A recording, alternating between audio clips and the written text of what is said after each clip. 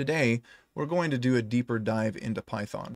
To illustrate the different principles, I've decided to use a functionality that I built for a lot of different clients where we imported accounting entries. Now, this same functionality can be used to import things like sales orders or anything else where you've got a parent level record and a child set of records in a one-to-many. So buckle up, we're going to go pretty deep with this, but at the end of it, you'll have a better understanding of Python, and you'll also have a useful tool that you can use for importing accounting entries.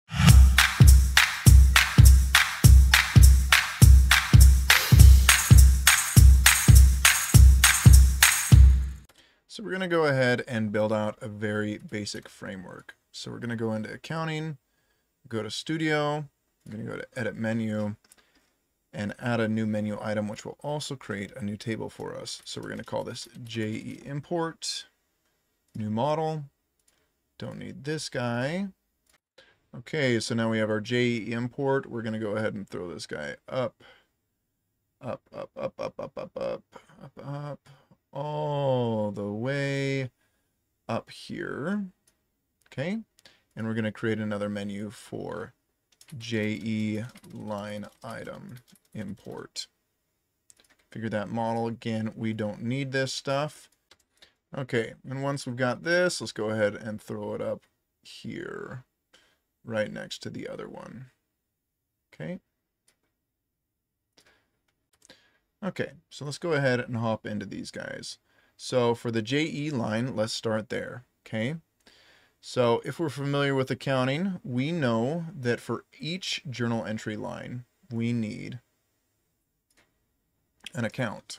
So we're going to say account. Okay, confirm that. Then we're going to go ahead and change the name to account.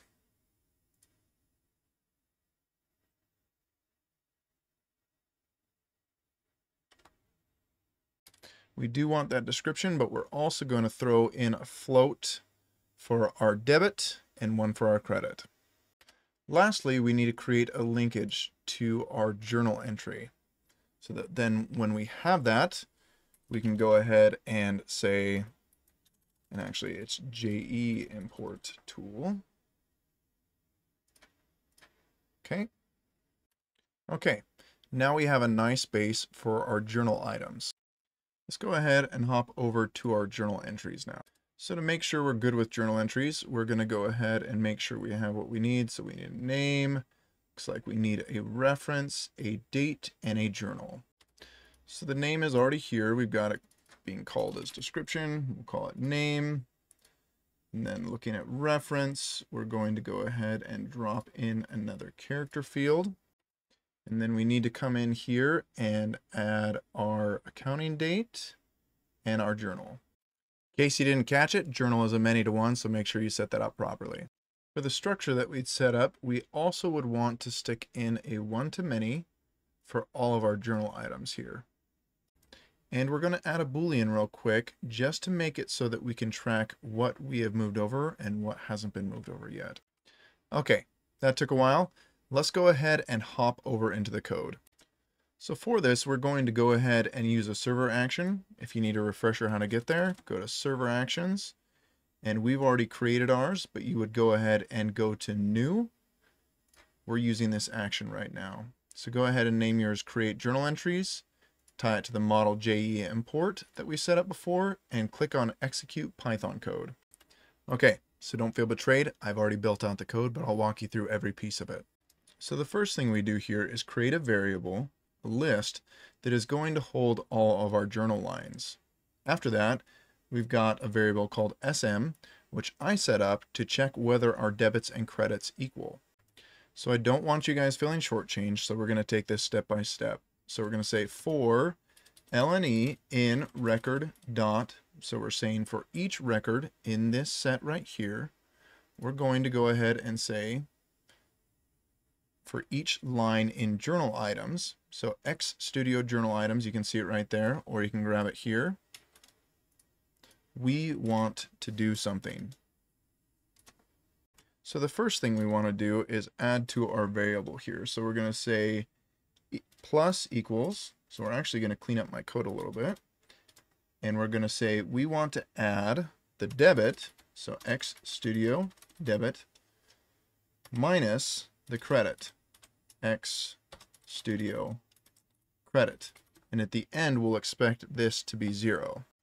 After that, we want to append to our variable here. So we're going to say journal lines dot append. Okay. I'm going to copy this because I don't necessarily want to write it all out, but I will walk you through it. Okay.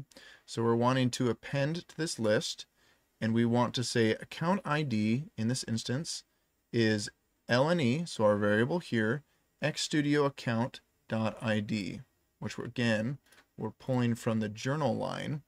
And so looking at this, we want to go to this variable, and it's xstudio account. So we want the ID of that. Same thing with the debit. We want to go in and we want to say debit is going to equal xstudio debit. Credit is going to do the same. And finally, our name or our description here is going to go over to the name on the journal line. So taking a deep breath and reviewing, essentially this is the field that we're wanting to write to on the journal items table. This is what the value is going to be. Same thing with this. This is debit, the debit field on journal items, and this is the value that it's going to be. Okay? Just want to make sure everybody's on the same page. Once we've got all of this, we're going to go ahead and check real quick that the value of the rounded sum, so our variable here, is 0. That's just to make sure that we don't get an error, because if ODOO sees that the debits and credits aren't equal, it won't let us post this. We're then going to go ahead and create a new journal entry. So this is a variable right here where we're storing that new journal entry, and it's going to be, we're creating it on account.move. We're using that create method, and we're setting the value of these attributes, the value of date, journal ID, ref, line IDs, and line IDs is going to be our list here, and the name. Once we've created that, we're going to go ahead and run the action post on our new journal entry, okay? And we're going to go ahead and make sure that we say this has been transferred by setting our Boolean over here on JE import to true. So that's the code. Really a little bit exhausting here to go through all of that, but it helps you to see how everything works so that you can use that for yourself. So let's go ahead and grab some data so we can try it out. So we've got our nice little Excel workbook here for importing from. For journal entries, we need our accounting date, our journal, our name, and our reference. Over on the journal items tab, we need our import JE, our account, our description, our debit, and credit. As with any import, the trickiest part is going to be our relational fields. So make sure your naming is correct on the journal and on the account, because if those relationships are not accurate, it's going to kick this back for us. So let's go ahead and hop back into ODOO, and let's import our journal entries first, just because our journal items refer to them, so we need them in there first. So we're going to go to the little cog, import records, and we're going to upload the file, which is this import example. Okay, and we've already got our file lined up nicely so that we've got these fields set up well. So we've got accounting date, journal, name, reference. Want to make sure that's good, but we're going to go ahead and import. So we have our first line in there now. Now let's hop over to our JE line item import. We're going to go to the cog, import records, upload file, and we're going to go here. And we want to make sure we're going to our journal items now instead. So import JE, account, description, debit, credit, all looks good. Let's go ahead and import. You can see now we've got these two guys. And if we go to JE import, we see there are two records tied to this guy here, which is important. Okay, so we think we're ready. Let's go over to create journal entries. Make sure to create that contextual action so that we can see it. We're going to refresh so that our contextual action comes in. And once it's refreshed, we're going to go ahead and select this, and we're going to go to Actions and create journal entries. Okay, so let's go over to Accounting, Journal Entries, and check if it came through properly. So from what we see, we have this beautiful journal entry that was created for us and then posted. And then going back to what we have on our JE import, we also had the little indicator that it did transfer. So we're looking good. Okay, So we've done a lot here, but what if we made this even more powerful? What if we have so much data here that every time we try and push it, it just stops? Well, we can get around that. We're going to go ahead and take this code and put it into a scheduled action so that we can have this run 10 records at a time overnight. So let's go ahead and dive back in. We're going to duplicate this tab, and we're going to go in and we're going to bring up our scheduled actions here. Okay, we're going to create new, and we're going to name it the same thing, create journal entries. And we're going to say from import functionality. We're going to go ahead and set this up on our model, JE import. Okay, we're going to set a time for this where we want it to run next, obviously sometime in the future. So we're going to go ahead and say sometime tonight, apply that. Then we're going to say infinite number of calls until you're finished. And then we're going to start building this guy out. So I just realized, and this is kind of funny, that I made a really big mistake with the server action. We only had one record, so it worked anyway, but you might have caught it. So bravo to you. If you did, I'll show you how to fix it real quick.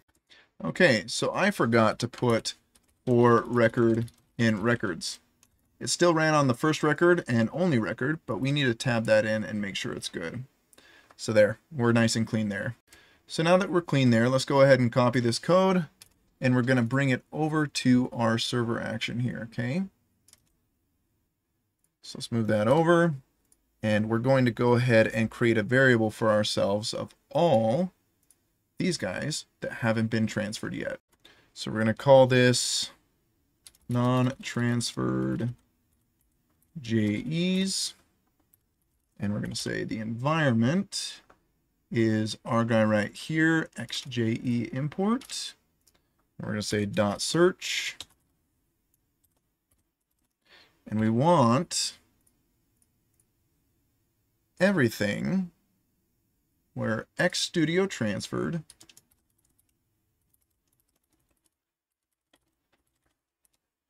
is equal to false. Now we're going to go ahead and say for record in non-transferred JEs. We want to clean this up a little bit so that it looks good. Okay, yeah, it looks good. The last thing we're going to do is make sure that we have a bite-sized population. So we're going to limit this to 10. And that is just going to run on things that haven't been transferred yet, right? So eventually we should get through all of this. So we've built something very useful here. This allows us to get data into ODOO, put that data together, and then push it bit by bit so that we don't have to be monitoring this and waiting and getting that lovely message where it says, go get a cup of coffee. As always, I hope you take from this something that you can use for yourself. There's a lot in here. I'll leave it up to you what you use it for, but good luck.